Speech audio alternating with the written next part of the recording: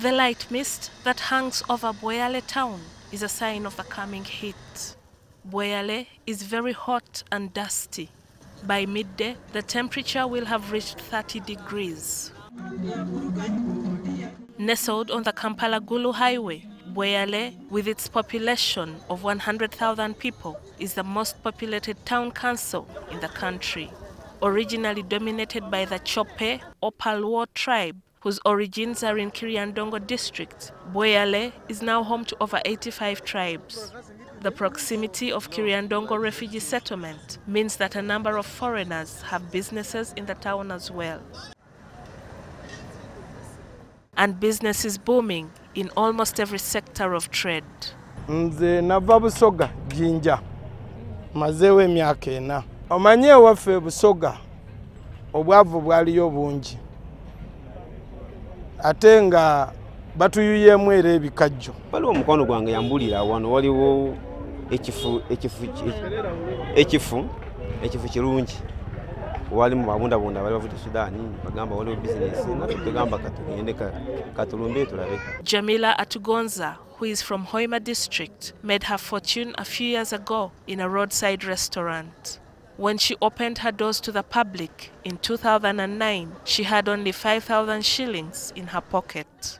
She says produce, restaurants, transport, lodges and bars are the most successful businesses here. Nenkola nensobola ofuna chance nengula eka yange yettaka 214 nenzimba mu residential yange mabati 15 nengula lock-up yange $2 ku katale Bweyale markets nengula tipa yange BH nengula tipa yange BK kale nze Bweyale simufunyemu buzibu kiri nti nyimuka nemanya ngenze kukola.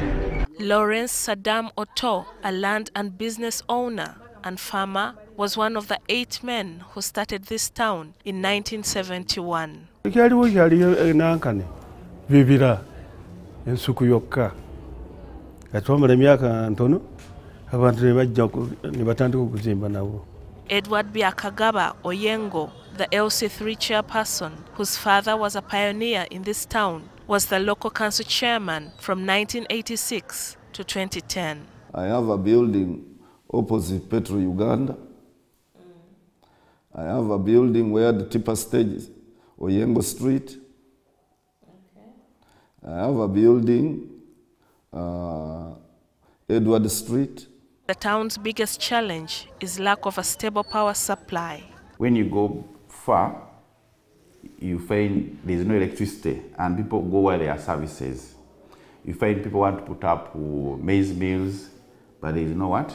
There's no electricity there. So you find them all of them concentrating in one area, which brings congestion on the highway. The traders say the security situation is good when compared to other parts of the country. Kizibwa okuwulira mbugu waliwo we yafudde wali. Mboba waliwo gwe bafumise ekiso. Tetubadde bubinyi. Kuba nze nyinyuka n'essaawa 4:05 n'enninya bodaboda n'enzira ewange. We are getting people who are coming from far away. Now they have chased people from Kampala, all of them they are coming to Bweyale. They are chasing them in Gulu. They are cutting people at night here, you are saying. The highway is the only tarmac road here. The rest are dirt roads, and like any other highly populated town, waste management is a problem. Business has been good over the years, that now the 76-year-old Otto only drives to town to collect money from his tenants. He lives on a 100-acre piece of land with 4 wives, 25 children, and numerous grandchildren. His youngest wife is 30 years old. He and his wives live in the same house. Tewali muntu ayomba. Buli muntu agenda mu kiyungu ky'omune, buli muntu agenda mu bakolagana. Naye kati bogenda ojja kusanga batudde wamu. Kubanga nyabagamba oyomba n'omunno kulwake. Nze nyakuleeta ebizibu bindeetere. Back in the town center, Atugonza has some advice for women who want to make money in Bweyale. Nze ky'omwami kyonna kyesonyiwa. Nina abaana bange 3.